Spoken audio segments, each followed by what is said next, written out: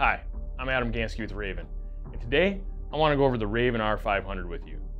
This piece of equipment is incredible. This is a far advancement compared to previous Ravin models. This bow is a mere 28 inches in overall length, 7.6 inches axle-to-axle uncocked, and 3.6 inches axle-to-axle when fully cocked. Oh, and by the way, it shoots 500 feet per second. Yes, 500 feet per second with the arrow it comes with a 100 grain field point or broadhead. A couple other really cool features that this bow has is the technology that is built into the bow. It has the VersaDrive cocking system. The VersaDrive cocking system drives the trigger box up and down 2 screw-driven rods to cock and decock the bow.